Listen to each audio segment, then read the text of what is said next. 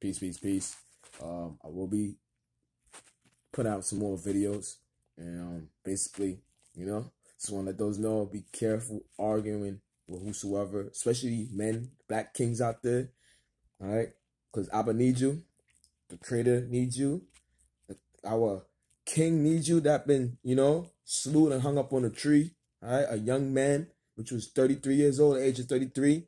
All right, that been child abuse. All right, which is our King, Yahushua HaMashiach.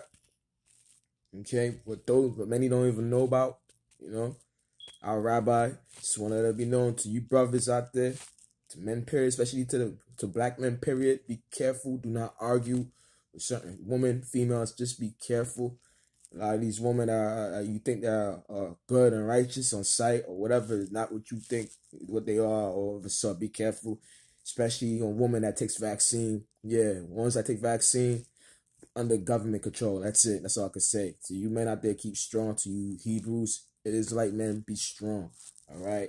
Christianity is being failed and being torn in half right now. Us Hebrew Israelites are making it happen. All praises to Abba, all honor to Abba. So I will be throwing a little video, and so basically, showing scriptures to bring out proof.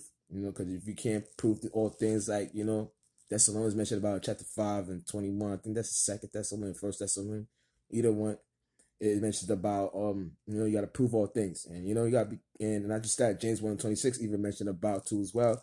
You don't want to be this so-called person of belief in the Bible and the book. To me, I have to say this, because I experienced certain things, and it's not beating me down, and I don't want to prove my religion in vain, my belief in vain, from what my belief taught me, through the, the Apocrypha, through the Bible itself, so you men, those out there, stay tuned, keep strong, and be careful. Please do not argue. It's a setup. This is why domestic violence take place. This is why there's a lot of kings acting like angry roaring lions and crazy gorillas, Keep focused, man, in this generation. Shalom and peace and power be with you. May the angels be with you to guide you. Shalom.